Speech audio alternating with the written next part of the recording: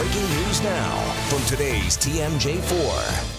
And that breaking news in Jefferson County, multiple people dead after an SUV collided with a combine. Chopper 4 was over the scene earlier this evening near Lake Mills. This crash happened near Stony Creek Road, County Highway B. Corrine Zell is live near the crash site. Corrine.